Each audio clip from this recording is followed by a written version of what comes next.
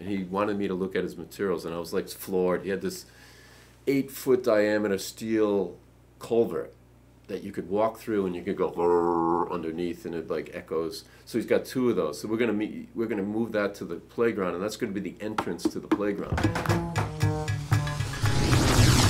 Welcome to The Creators here at SomeCity.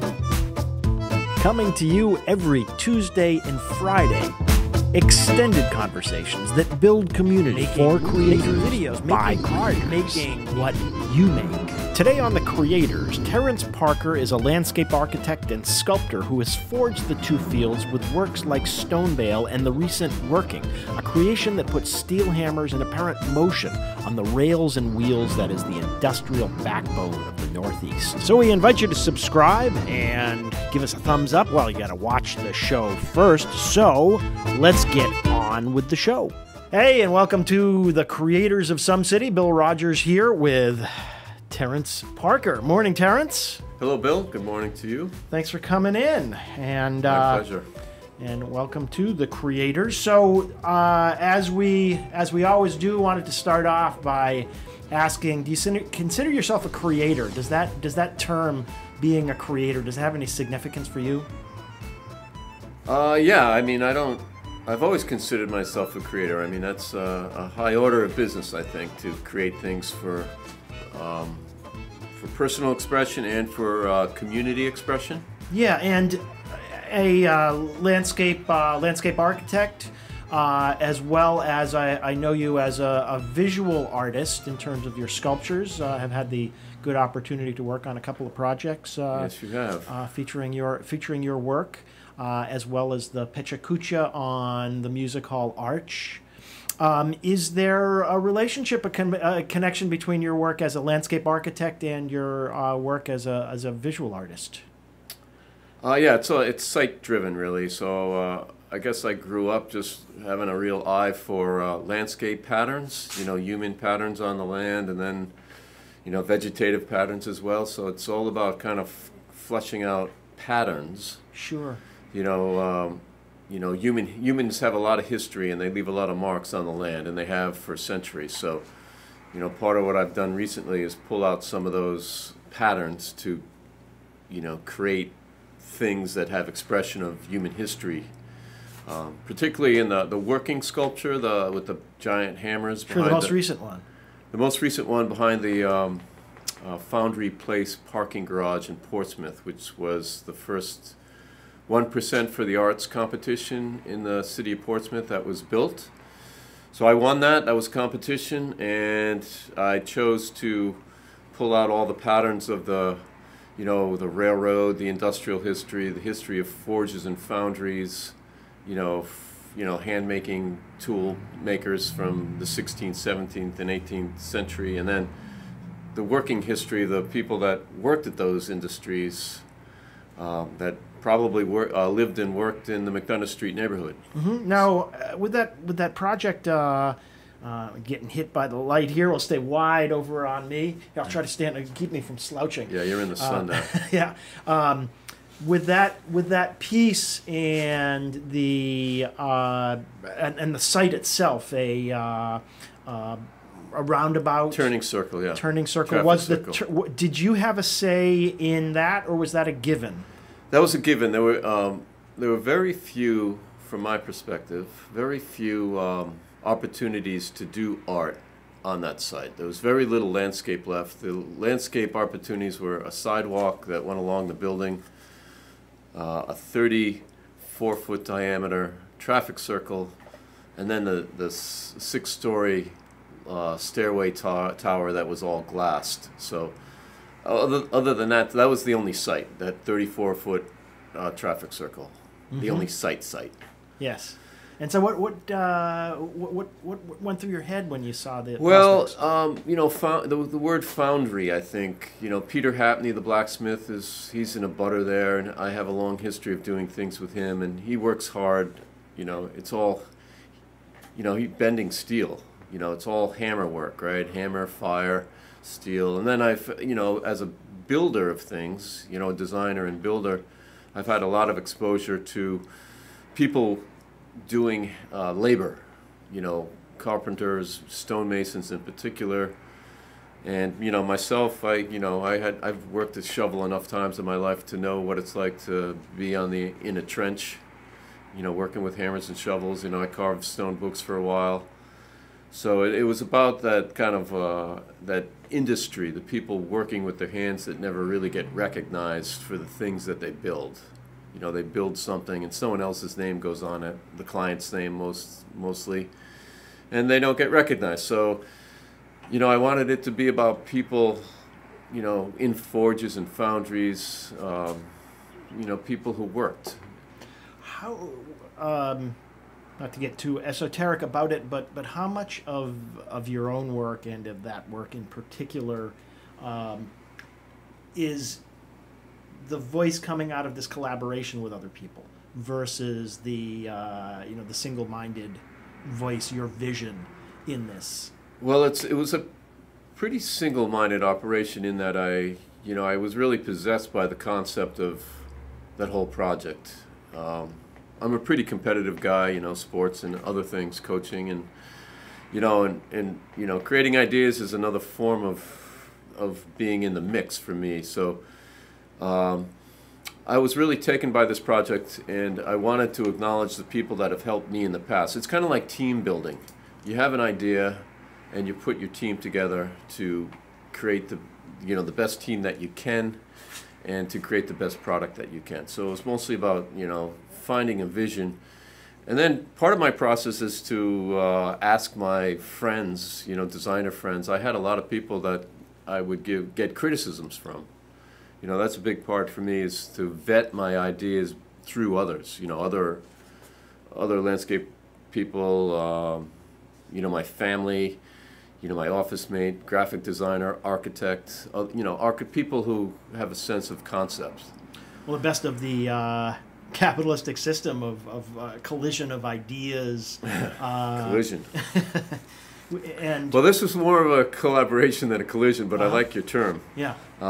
So after I had this idea, I just knew I had to work with certain people. And Peter Hapney was the foremost of that, because I really enjoy his process and his skill set. And then he brought in another blacksmith named Dave Court up in near Tilton. I'm not sure of the exact town, but near Tilton, way up in New Hampshire. And then I knew, my friend and builder and artist Carl Achel was an integral part, because I always had him over my shoulder when I was doing all these clay models, so I would get my proportions right. So it wasn't just my eyes on things, because I like to have checks and balances, so I don't make a mistake, really.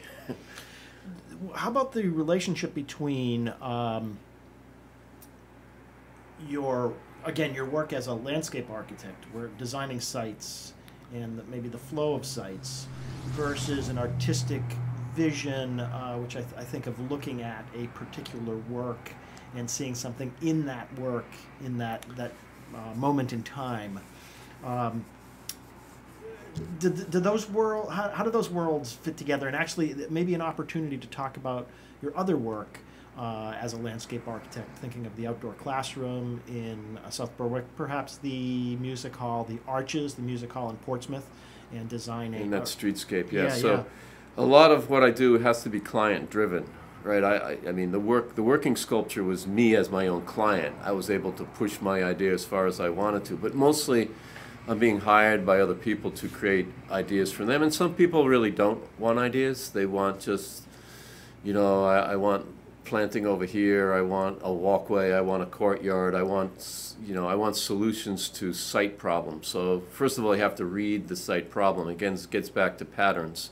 These aren't necessarily human patterns. They're more like, the flow of water, the type of soil, the way the air is moving, the way the sun, moves around a site. So it's about site patterns. So sometimes people don't want much more than a really nice garden, and I enjoy doing that. That's always a challenge, to combine colors and to make it beautiful for people.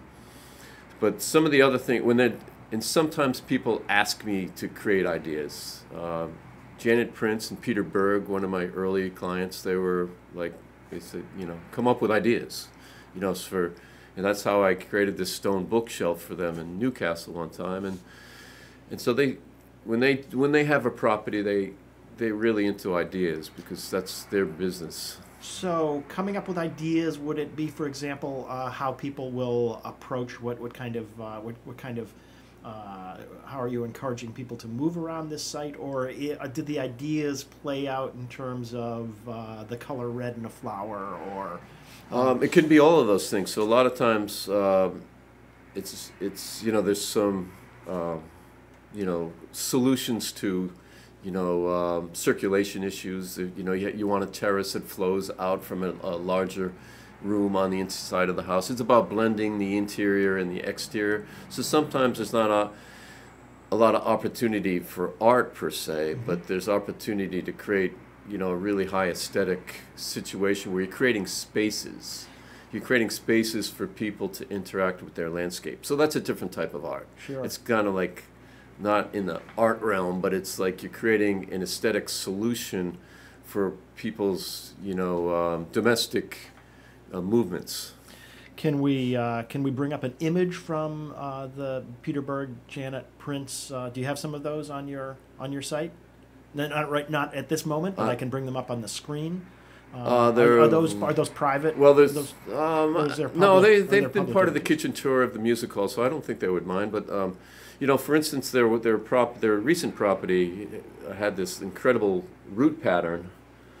It was a wisteria that overwhelmed the house, and the root. And once we pulled the leaves and the soil back a little, you saw this incredible web of roots that I actually hadn't seen such a dense root pattern, especially from a plant like wisteria. So I kind of created a woven terrace pattern of the stone that kind of pulled some of the weaving of the root, and I did that with stone.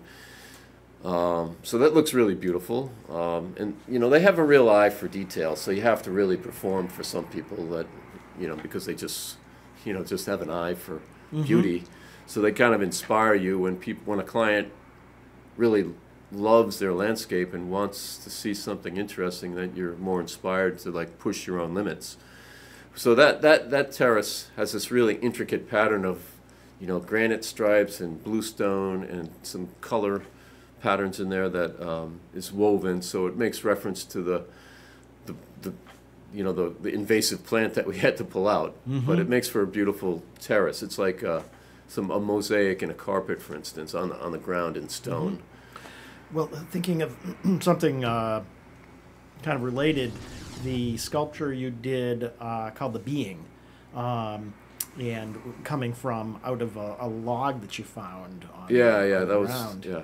Would you describe that as a log? Well, it's a piece of driftwood, and I think it was an old apple tree. So it had some human form to it, and then I shaped it a little more to make it a little more human, and then it was buried in the sand up to its elbow, and it was a little island in Norwalk River in Connecticut that a friend and I had canoed out to just for fun. And then I saw this thing, and we dug it up, and it was like, this is like too cool to leave here. So it was really heavy because it was saturated. And then I dried it out, and I burnt it because I wanted it not to look like wood. And then it was really, human-like, really figurative. It now sits at the Liar's Bench Brewery.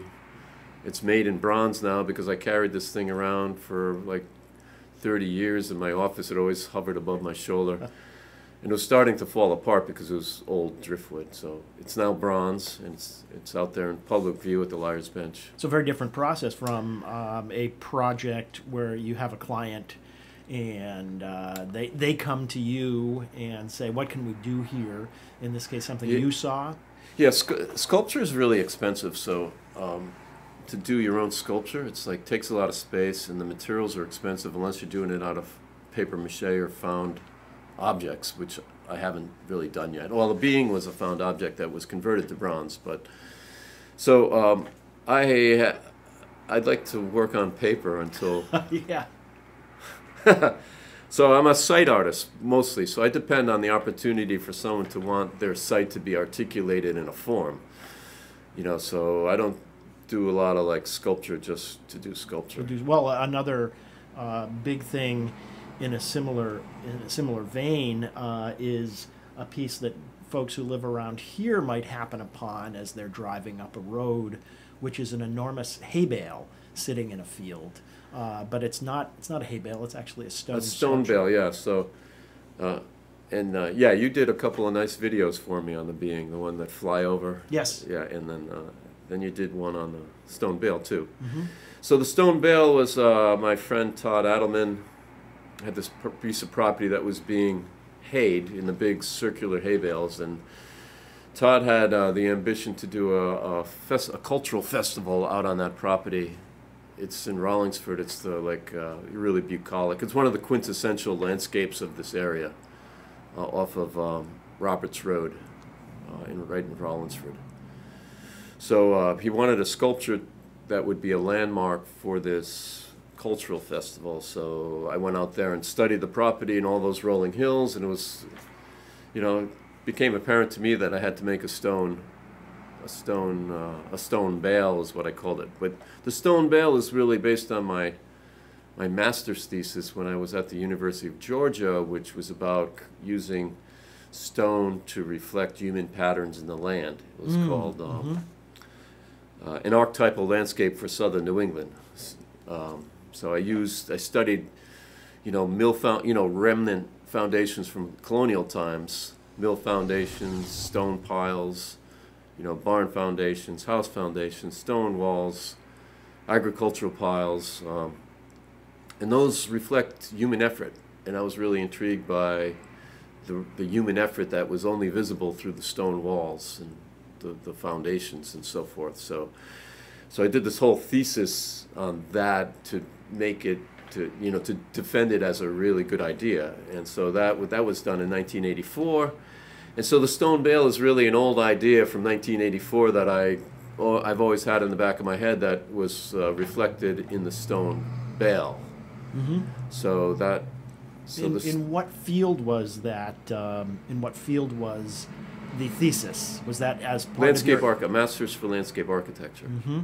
So that whole idea came about from a trip to Japan in 1982, where I went with my fellow students and a Korean professor to Japan to study the Japanese stone temples, and they create a lot of narratives or contemplative stories through the articulation of really beautiful pieces of stone. And that sparked an idea in me. It's like, well, New England is full of stone. How come we don't create our own cultural narratives or symbolic landscapes that are contemplative with our own stone? So I had to, because it's a thesis, you had to prove why it's a good idea. So you had to document, spirituality in stone, other cultures' use of stone, artists' use of stone, the geology of the area, and then create a site design to articulate that idea in an actual site. Mm-hmm. So that was all sparked by a trip to Japan, and that was done in '84. And then after that, I did this landscape on my personal property called the Stone Occurrence. But the stone bale is a new form from an old idea. Yes, and I'm sorry. So that represents in 50 years or 100 years, when that site, if it's not in agriculture, it could be in a forest. You're going to walk through a forest and see a stone bale, and you're going to wonder, what the heck is that all about? And then the stone bale will tell you that this was once an open field that was hayed. And as stone walls tell you now, that was once agricultural land that's now in forest. It's like, why is there a stone wall in the middle of a forest? Well, it was cleared for animals, for plowing, for hay, for whatever they were growing. So, I mean, that's part of the landscape patterns that are really human patterns that I'm really interested in, and that's what the working sculpture was all about, which is all. It goes back to my master's thesis at University of Georgia. So, I mean, a lot of things go back to that, really. And how's the reception been to working? I think it's been really good. I don't know. I don't do social media enough to know that, how things are, I think everybody who's seen it really likes it, and it's really compelling. I love to look at it, and you know, so I don't really worry about that stuff. Mm-hmm. But you know, for instance, there was when I was out there at the working site, like laying the railroad track where nothing was even visible yet. This interior designer I know was visiting Peter Hapney's forge to pick up something he was working on for one of her clients, and she saw me out there and she's like, "What the heck are you doing out here?" And I told her what was going on, and she goes, "Aren't you stressed? Aren't you worried?" And I was like, "What do you mean? Aren't I worried about? What am I worried about?" It's like, "How's it going to look? Aren't you worried how it's going to turn out?" And it's like, it never struck me that I would be worried about how it turned out. My only worry with that project was not winning. Because I was always confident that it was going to be what I wanted, at least to my aesthetic. So it pleased me from the moment I did it in the drawings. It pleased me in the end, and I was never worried about how it was going to be perceived or whether other people were going to like it. I knew I was going to like it, and that's enough to drive you. If you worry about what other people are going to think, you're not going to create something that's. I mean, you run the risk of failing, I think. So she put that. It's like, aren't you worried about what it's going to? It's like, no. The worry's over. I won. Mm-hmm. You know. Yeah. You know, it's a hard thing to win stuff. Yeah. I mean, there's a lot of people didn't win it, so it's like I can appreciate the losing part. So moving forward, other things kicking around in terms of visual arts projects? Is your focus more on client work these days? Oh yeah, you have to be focused on client work because you have to make a living, right? Right. All that again on the working thing. It's like I had 200 hours of design time in, and I could lose, and then you don't get paid a penny when you lose. And not that I got paid for the speculation of design. I worked in some payment in the actual execution of the design. So right now I'm focused on just doing client work. But I won the job to do the Rock Street Park, which is abutting the working sculpture. That park gets a renovation. The city of Portsmouth had that on the table, a year ago, and I competed for that design, and I won that project. And I'm doing it with Alex Ross, the structural engineer who worked on the working sculpture. He figured out all the footings and stuff, and so he's one of my partners in design. So the two of us did the Rock Street Park, and that's going to be nice. It's going to be simple, but that'll be nice. And then I'm doing a playground in Hampton Falls. It's really interesting. In that the playground is inspired by a contractor who has a kid there who is a client of mine. He's hiring me to design a playground for a public school. Interesting, right? Mm-hmm. But this client, Rick Wixon, he's got amazing materials, and he wanted me to look at his materials, and I was like floored. He had this 8-foot diameter steel culvert that you could walk through, and you could go underneath, and it like echoes. So he's got 2 of those. So we're gonna move that to the playground, and that's gonna be the entrance to the playground. So kids have to run through this tunnel. Yeah. It's not buried or anything. It just sits on the ground. And that's going to be a fantastic entrance to a playground. Well, I love that idea of coming through something. I love that as a kid and as an adult, coming through something as a visual person, and how that opens up, and also the corresponding sound of things opening up. It really can articulate. Really. Yeah, you're exactly right about that. I mean, and those kind of like playful things still resonate. I mean, it still resonates with you. Yeah.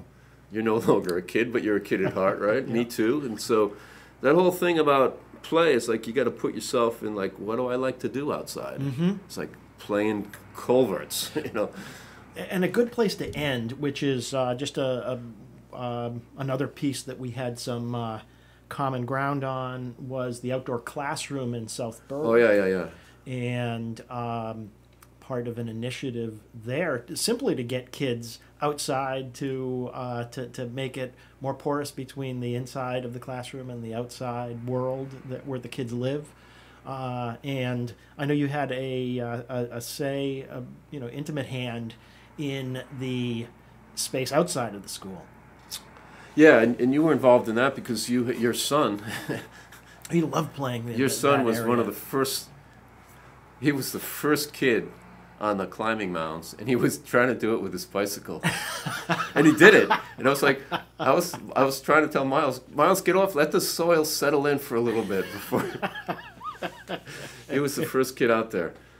Yeah, but I used to go to that playground with my daughter, who was a little kid at the time, before she was in school there, and it was just play structure, and then abandoned athletic field. There was a football field, and then there was just invasive plant materials. So there's no landscape other than athletic turf, and then thorny Memorial Rose on the edge. So I just walked into the principal's office, Vicki Stewart, who was an amazing woman in a lot of ways, and I said, I have an idea for your site. Here it is. I drew it out already. I didn't give her a chance to weigh in on it. I said, I have an idea for your property. I walked in there and she said, I've been waiting for you. It's like, so she loved everything. And then some of her staff loved everything. Kate Smith, the music teacher. And so we converted what was an abandoned landscape into kind of a botanical, cultural park. The athletic fields were still used for athletics, but they had meadows.